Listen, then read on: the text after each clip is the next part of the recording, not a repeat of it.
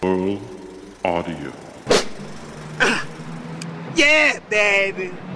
We're looking at the one and only, the first original Tony Pots and Pan, better known as the fashion pimp of New York. You are watching Burl TV. Burl TV. Yeah!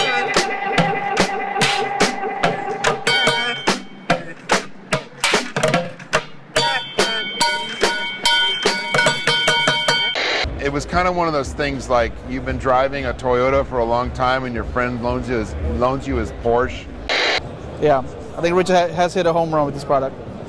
People are just happier, faster with what I'm doing. We purchased a Burl B2 Bomber converter and have been using it for every mix and as our master clock now since we purchased it, and it's been absolutely wonderful. Coloring on the way in, and then you get clarity on the way out, which is, I think, what everybody always intended recording systems to be. It's exciting. It fattens things up. It just gives it character. It's been great. It sounds beautiful, and I really love it. It gives you what we've been waiting for in A to D conversion. It gives it to you, and speaks for itself. Burl, baby.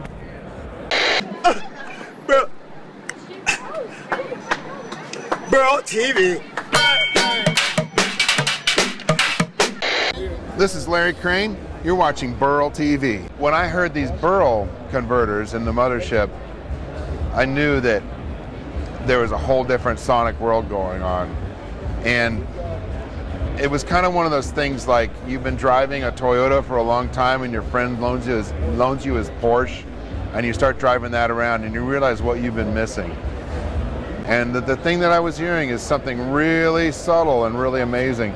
But what I felt is like a lot of the sounds had a larger girth, a larger sort of presence on the individual tracks, but not in some kind of weird hyped way, not in some kind of weird way that you get too much coloration and all the tracks start to have some sort of problematic buildup. There's nothing. It's not something so simple. And don't be a bonehead internet dweeb and think that this is some stupid trick that they've just added some garbagey EQ to this thing to make it sound euphonic. This is a real piece of professional recording equipment, and it's not going to be cheap, but you can buy a few channels at a time. This is something that'll up your game, and for a professional studio that services our clients as well as we can, I think this is one of the best products out there that's just upped the sound of our studio. Our mixes are coming out better. It's fantastic. It's an amazing box to track in through. And I don't do much endorsement shit or any of the bullshit that people do in this business. But this is one of those things. This is a product made by people who know how to make good shit. It fucking works. Your studio will be 10 times better. Your clients might not even know what A to D means, but you'll know. They'll know this shit sounds better than it's ever sounded before. I'm sorry about the swearing. This is Larry Crane signing off.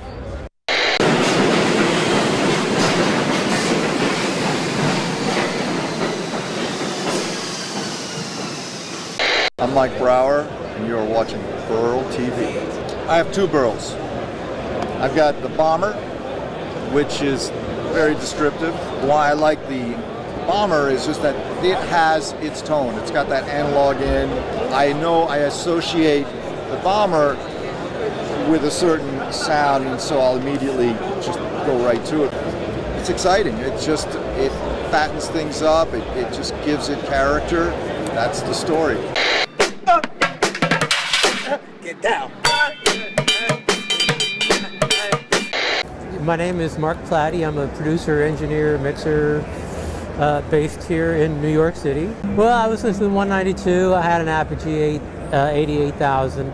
They all sounded good, but then I put up the Burl and I don't know. I pretty much just kind of took out the checkbook. It was like, it really kind of blew me out, honestly. And I started, playing with the input level, and like some things I really like cranking it up on those, and the sound it had when it kind of hit that input harder. it always feels so cliche to say things like warmth and balls and all that, but I mean, it does have all that.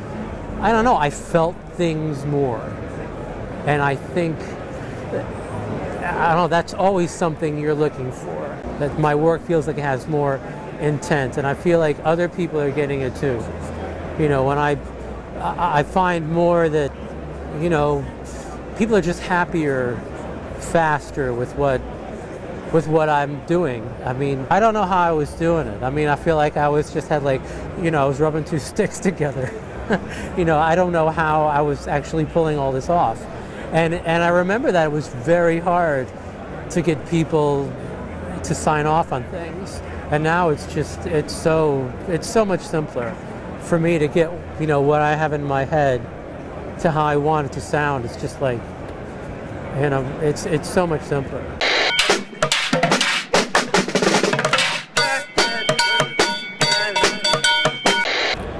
My name is Francisco Botero. I work at Studio G Brooklyn.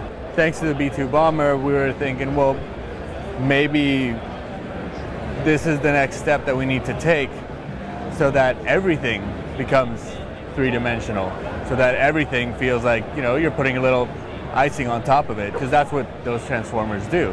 Once we hooked it up, plugged it in, it just made so much sense. And then as far as the digital to analog, it also gives you exactly what you need, because it's just reference. All what you need is to hear accurately what's coming out of your system. You get color in on the way in, and then you get clarity on the way out, which is, I think, what everybody always intended recording systems to be. You know, people kept trying to figure out different ways of making it better, making it cleaner, making it wider, you know, more headroom, and I think that Burl just nailed it. Really did.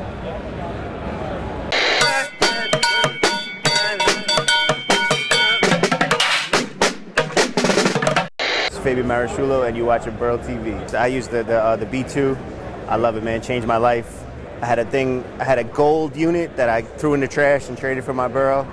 I love it, man. It's so fat and warm. Gives me that punch. Changed my life, man. Big time. Burl, baby.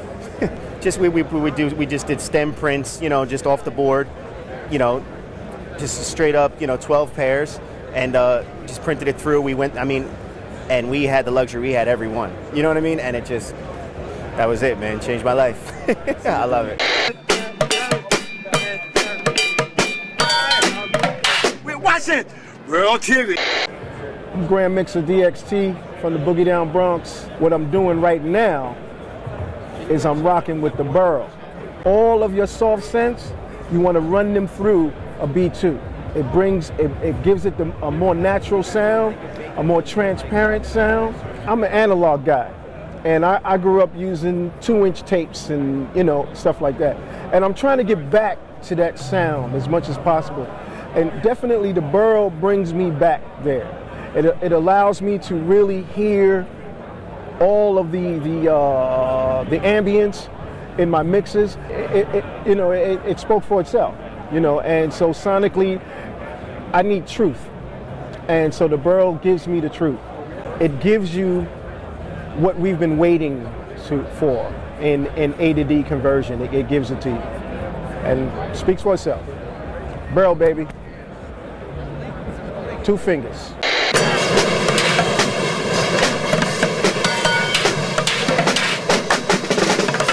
My name's Arun, Pandian, and you're watching Burl TV. I really like the Burl because it combines the transformers and analog with the converters. It has a sound, and I just talked to a lot of people who used to have tape machines, and they got rid of them once they got the Burl, and so I decided that I'd try it out, and it's been great. It sounds beautiful, and I really love it. With the mothership, I do jazz ensembles, I do world musicians. I just did, for the One Beat organization, we spent a whole day recording musicians from all over the world.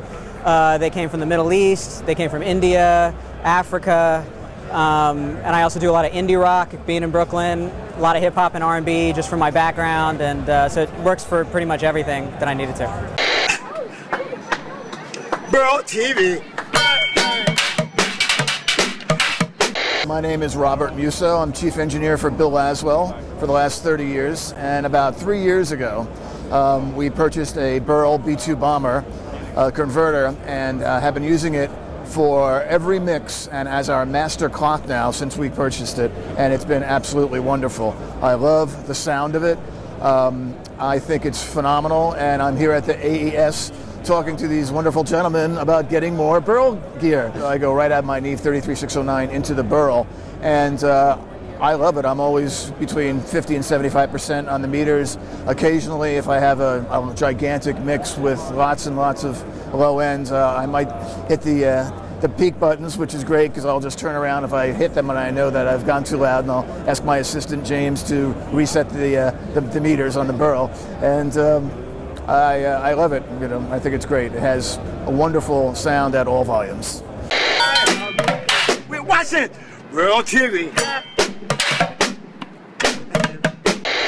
This is Tony Maimone, and you're watching Burl TV. Once you start printing your mixes through the B2, coming back off tape, you're not going to want to use anything else. What's really nice is when you're just using the B2 to track, you can have it wide open. And then let's say you're doing a mix where you're pushing the limits a little hard. It's so convenient to be able to step it down a little bit. So I love that about the B2. I also love the forgiving nature of it, because sometimes I've got it really cooking and I'm popping into the yellow a little bit, and it's never, ever, ever been an issue. So I'm a pretty big fan of the B2. Now in our A facility, we've got the mothership, and the only problem with it is we need more channels. And that's the only problem. Way back, way back.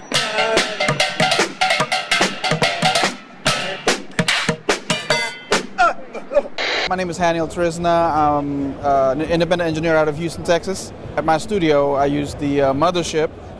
You know, I have a 4-in, 32-out configuration, mainly for sending out my stems for mixing and then putting it back in. What I found is with the Burl, everything seems to have a little bit more heft to it. Everything is beefier, you know, and also on the top, it's not as harsh. You know, it's not harsh at all. You know, it's really smooth on the top.